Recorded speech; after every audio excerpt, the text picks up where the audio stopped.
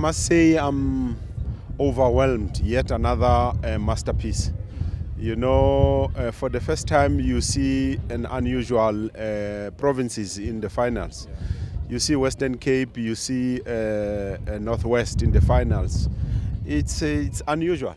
This tournament is dominated by your big cities, Gauteng, KZN, Durban in particular, and now you can see that really the development is spreading across. I think everybody has been a winner here. Congratulations to McDonald's, the sponsor. You know, they've made a beautiful portrait of these youngsters. This is going to be, you know, an everlasting memories for them. They will be hanging in the principal's offices. Even when they are old enough, they will go back. They will remember this day, they will remember this stadium. And we say everybody was a winner today.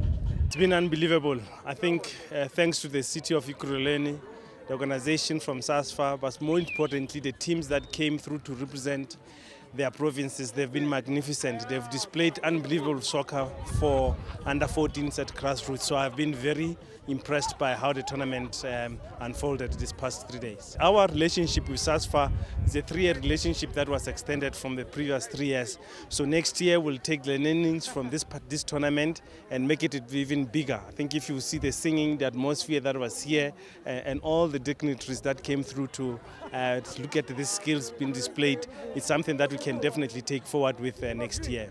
We have put a very nice foundation as the boys go through the different ages. I think the under-14 for me is the most exciting age for the children. It's just before they begin to take themselves seriously. And I think we have just pushed a nice group of boys to the bigger structures, and they'll fit into the under-17s. And who knows, the under-23 team will be having some of these boys here. If you look at the goalkeeper of the tournament, the top goal scorer, the player of the tournament, those are the children that we should be on the lookout for to fit the upper structures.